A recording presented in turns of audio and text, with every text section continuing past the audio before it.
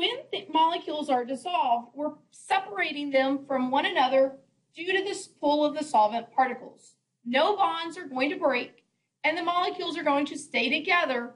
They will not break apart into ions. We're just putting space between the molecules as they become solvated. Solvated is dissolved.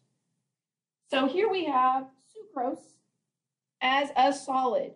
When sucrose or sugar is put into water, it stays as sucrose molecules, but it's now dissolved in water. So here is a molecular representation of that. We have our sugar, in this case glucose, being put into water. Notice we still have glucose together. There's just space between those glucose molecules. This is different than dissociation, which is the separation into ions. Notice in this picture we have sodium ions and chloride ions, and they're being pulled apart with water. Dissociation is the separation of an ionic solid into an aqueous ions. All your acids, bases, and salts will dissociate to some degree.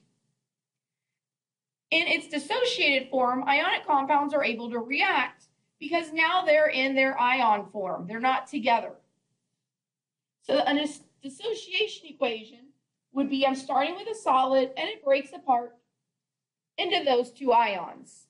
And notice in solution, I have ions. I do not have any NaCl molecules together. And it's going to keep breaking them apart until the solution is saturated. When they're not dissolved or dissociated, the ions remain more attracted to each other. So if I add a ton of sodium chloride into the solution, then I may have some solid that's going to go to the bottom and stay together. We use solubility rules to know which ionic salts will dissociate. You will be provided a solubility chart, which looks like this on the top. You do need to know how to read this solubility chart, though. It says that these top ions are soluble unless they're paired with one of these. If you notice that all of these ions on this list are all negative ions, and the exceptions are where you see the positive ions. So what that means is these are soluble, so all acetates are soluble. There's no exceptions. All iodides are soluble unless it's paired with silver, mercury, or lead. On the bottom, these are all insoluble unless they're paired with these. For the most part, if you don't have a solubility rule, then you can assume the solution to be insoluble unless it's ammonium or alkali metals. All your ammonium and alkali metals will always break apart. Alkaline earth, remember, we're your group 1A. So group 1A will dissolve in a salt. Salt being an ionic compound, metal and nonmetal. So let's look at a couple of these and see how to read the chart. The first one, we have lead 2 chloride. So we look at the negative one, chloride. Find it on the chart. Chloride should be soluble unless it's paired with silver, mercury, or lead. Lead's one of the exceptions, and so this will be not soluble. Okay, let's look at 2 more examples. The next one, we have ammonium. That's the only positive ion on the top. So it says that ammonium salts will always be soluble, no exception. So yes, that will be soluble. For the next example, we have calcium carbonate. So we find carbonate.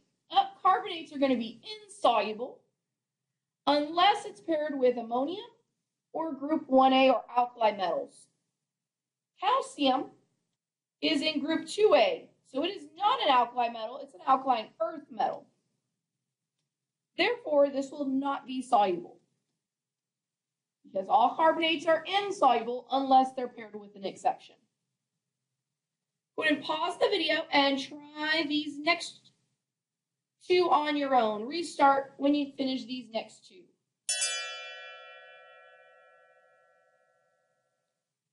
So we have chromate. We have the rule for chromate at the bottom. You could have solved it that way by saying chromates are insoluble, but this is an alkali metal, therefore it will be soluble. You also could have solved it if you recognized that you had a group 1A metal. All group 1A metals will be soluble, so I didn't need to look at the rules. If it's group 1A and it's ionic, it will be soluble. And then the next example, we have nitrate. All nitrates are soluble, and there's no exceptions. Therefore, it has to be soluble. Go ahead, pause the video and do the last 5 on your own. Restart when you finish those 5.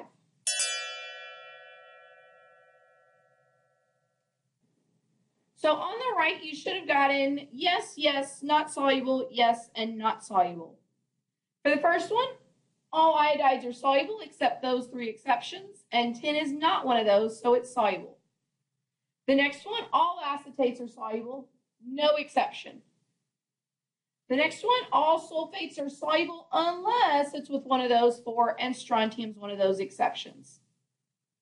The next one, all group 1As are soluble, or phosphates are insoluble unless they're with a group 1A, or ammonium.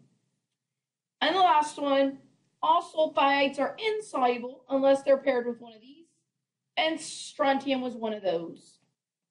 So when things dissociate, they don't all dissociate in the same degree.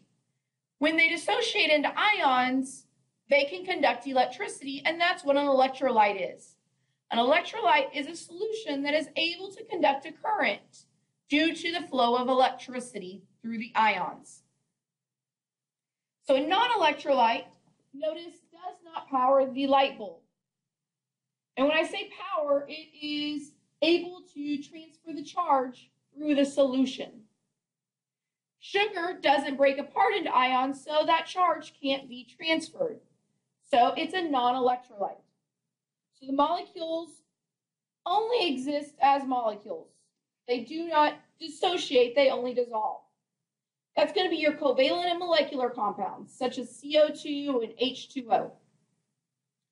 Weak electrolytes will dissociate a little bit. So some are going to dissolve, and some will break apart or dissociate. So notice the light bulb is now glowing dimly because some broke apart into ions. Those are going to be your weak acids and weak bases. Weak acids and weak bases only break apart a small amount. And then strong electrolytes are only going to dissociate. 100% of them will dissociate up until a certain point. So those are referred to as strong electrolytes because we're going to have lots of ions, therefore the electricity will flow freely. Those are your strong acids, strong bases, and soluble salts. So you need to know your strong acids and strong bases because they are going to dissociate 100% and be strong electrolytes. If they're an acid or a base and not on this list, then they will only break apart about 5%. So you will need to memorize these lists. So your strong acids, you have 3 binary, HCl, HBr, and HI. And you have 4 that have polyatomic ions, nitric acid, perchloric, chloric, and sulfuric acid. You notice on the periodic table, all of your strong acids that are binary are listed right there together. But notice HF, although it's a halogen, is not a strong acid. For your strong bases, your bases are going to end in hydroxide for our purposes right now. And they're group 1A hydroxides and calcium, strontium, barium hydroxide. Radium hydroxide would also be a strong base, but it's radioactive, so we don't use radium hydroxide for anything. Same thing, francium hydroxide we wouldn't really use. So your group 1A hydroxides and group 2A hydroxides, but not beryllium and magnesium. So strong acids and bases break apart 100%. Weak acids and bases will break up less than 5%. So we say that they stay together, although they will dissociate a small degree, thus conduct a current to a small degree. But for our purposes in the next section, which is net ionic equations, weak acids and weak bases will stay together. So on this list, You're going to first decide if it's strong or weak, and then if it breaks apart or stays together. So HCl starts with hydrogen, so it's an acid. It was one of the 7 strong ones. So it's a strong and it's a strong acid. Therefore, it will break up. Because strong acids and strong bases break apart 100%.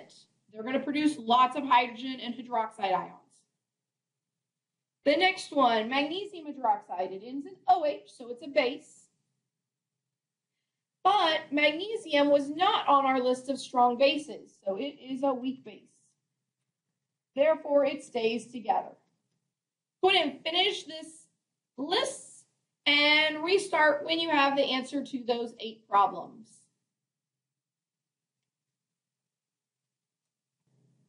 So this one should have been weak, weak, and weak. Because they were all weak, they will stay together. If it is not in group 1A or 2A and it's a hydroxide, it's got to be weak because the only way that it could be strong is if it was in group 1A or 2A. And be careful because HNO2 looks similar to one of our strong acids of HNO3, but more hydrogen or more oxygens is the strong acid. The less oxygens it has, the weaker it's going to be. Barium hydroxide was strong. HF we talked about, remember that it's weak. All the other HCl, HBr, and HI were the strong ones, but HF was weak. Sodium hydroxide was strong. Ammonium hydroxide is weak. This is a hydroxide, but it's not group 1A or 2A.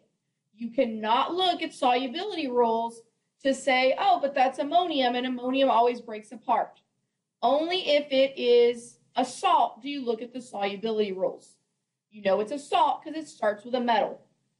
And the last one is a strong.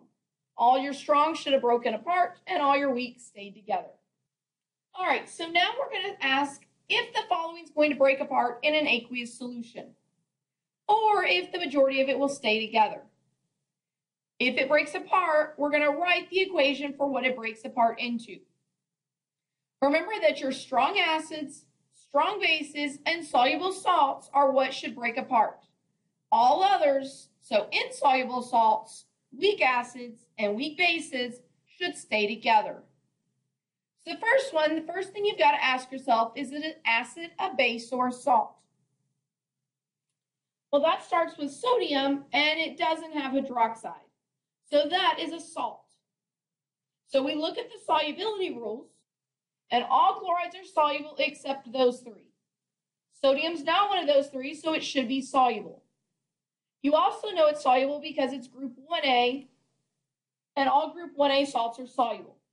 So when this breaks apart, you should have sodium ion and chloride ion. Mercury 1 chloride. So again, that's not an acid because it doesn't start with hydrogen, and it's not a base, it doesn't end in hydroxide.